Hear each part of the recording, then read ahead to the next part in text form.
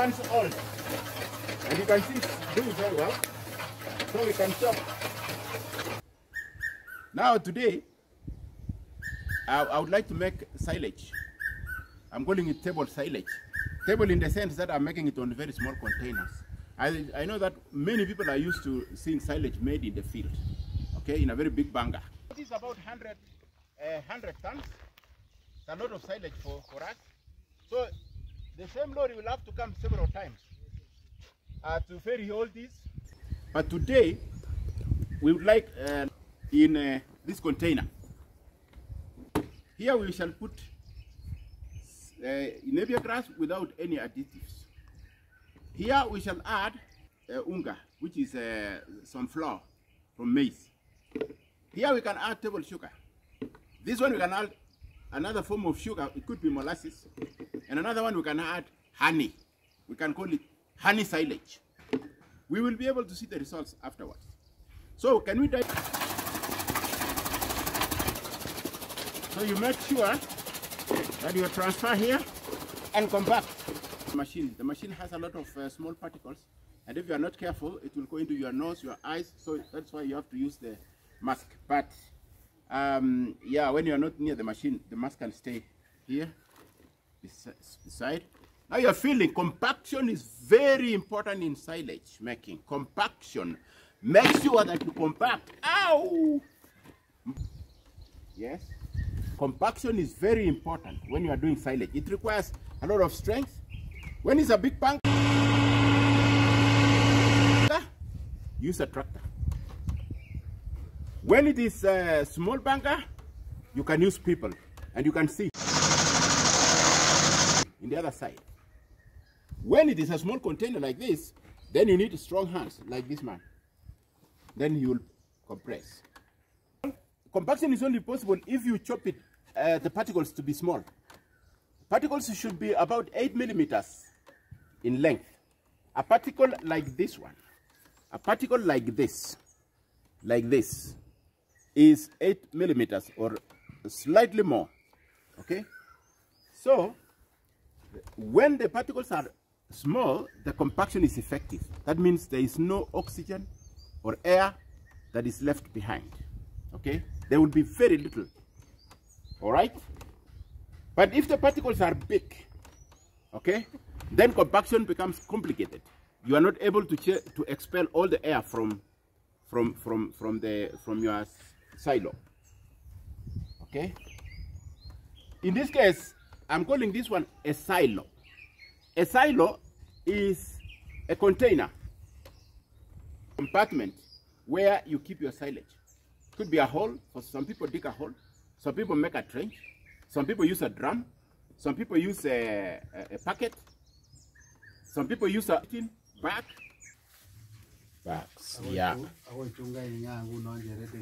So these are the silage bags. With all that, we can call it a silo. It's a place where you keep your silage. For in this case, because we are in a very small situation where we're calling it sep farm lab. We're in the lab. So in the lab, we are using a small container, a packet, a small packet. And then also you realize that this packet is transparent. So we will have to cover it with some black polythene material, because silage is normally affected by UV light. UV light makes your protein decomposition. So we don't want that. We will cover it with black polythene. Because what we are trying to encourage here is, anaerobic fermentation. Fermentation without oxygen. And we will cover with this and make sure that it is airtight. No air going in. Down here. Don't waste. Whenever you're making silage, don't waste. Make sure that everything is in the container or in the banger, in the silo. So you can see we have already collected almost twice this thing, and it's not yet full. That shows that compaction here is quite effective.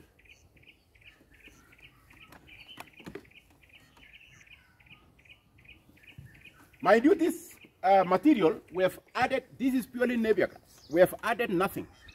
Nothing, no additive. We will only cover it. Okay? And then we will check later on the quality of the silage. From Pakyong grass. This is Pakyong grass, which is 3 months old. Tender, very soft, very nice to the cow, and also quite green, full of chlorophyll, which means in protein content is quite high.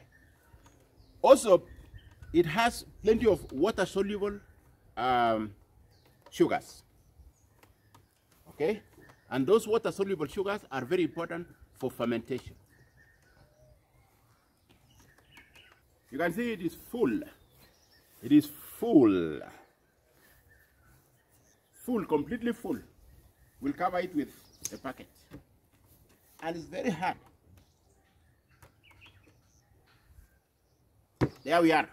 Make another form of silage with additives. So here we have the material, the napier grass, which is chopped again. So before we compact, we have to mix it with a certain amount of maize flour, okay, starch, so that we see the fermentation process, the quality of the silage that will come out of there. So given that this thing is 2 kilo, we will add about 20% of the maize flour. Then we see how it will. So we'll add enough so that when we are compacting, at least we have enough material. Okay, 2 of this, but not so full. Then now we have some unga.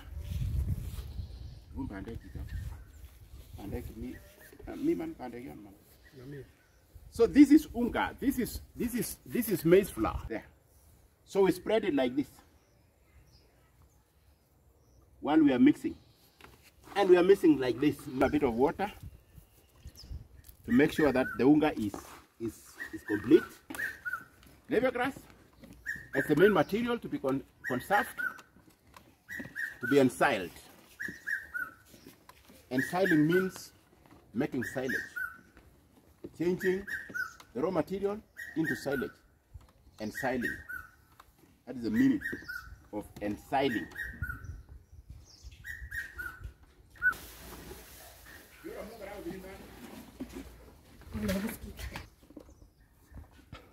So this is the one with maize flour, and it is well compacted.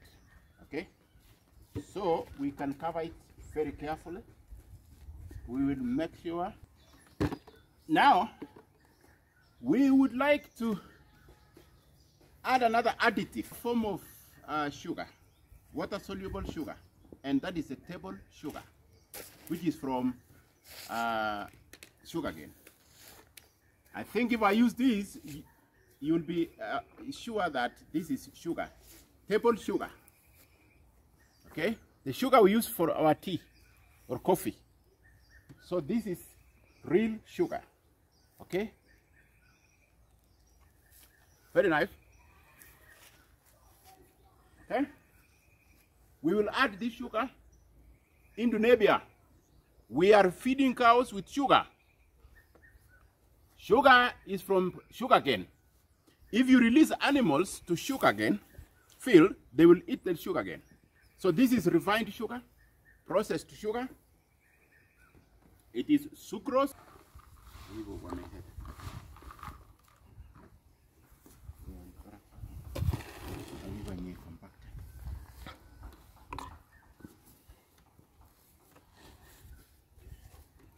Water-soluble sugar from table sugar, which is sucrose.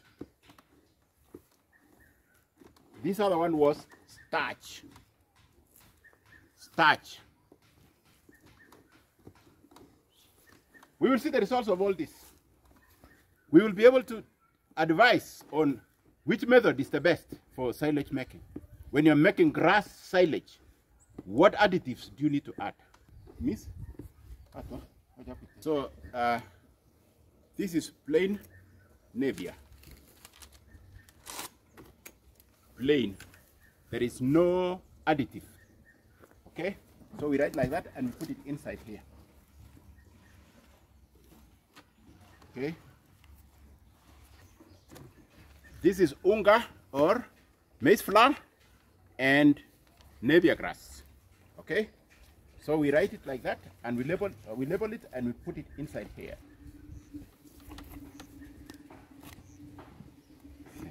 We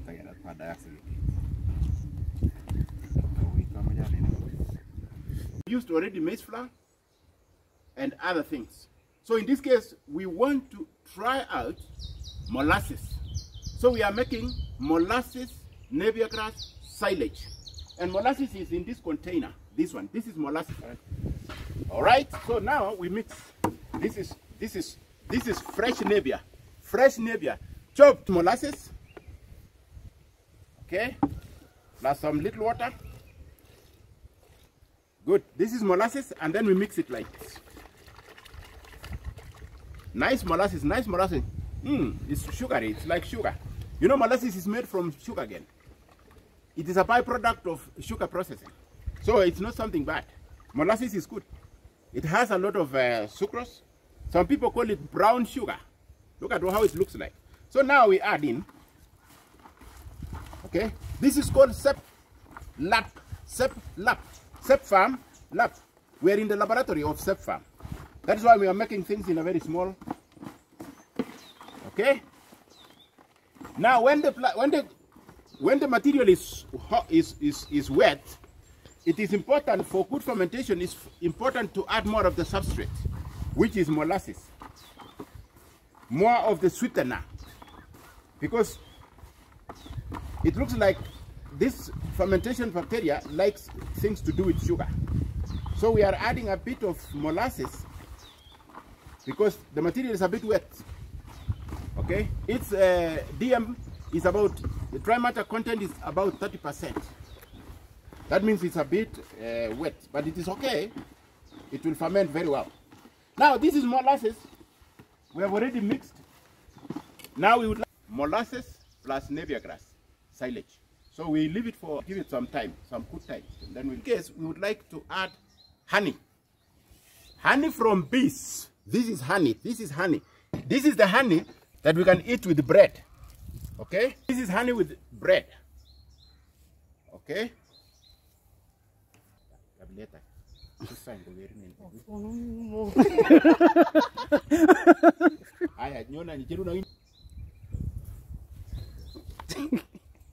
Very nice honey. Very nice honey and bread. In this case, we will take napier grass and we mix it with honey. So this is honey. This is a container for napier grass. So we add a bit of water like this. And then this is the honey now. It is sweetener. So we want to sweeten this napier grass and see whether honey can, whether the honey can lead to fermentation. Okay, this is honey.